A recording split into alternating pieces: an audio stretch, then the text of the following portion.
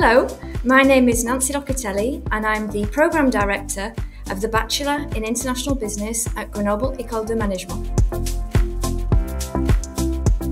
So last year I decided to put my job glasses into place because I realised that the students at GEM were struggling to find internships because of COVID, and it was almost impossible for them to create their professional network. The Bachelor in International Business is taught 100% in English.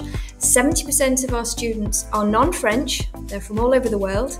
We were looking for a platform where there were English-speaking professionals, so our students can exchange in English, and my job glasses with their 50% of English-speaking professionals was perfect for that.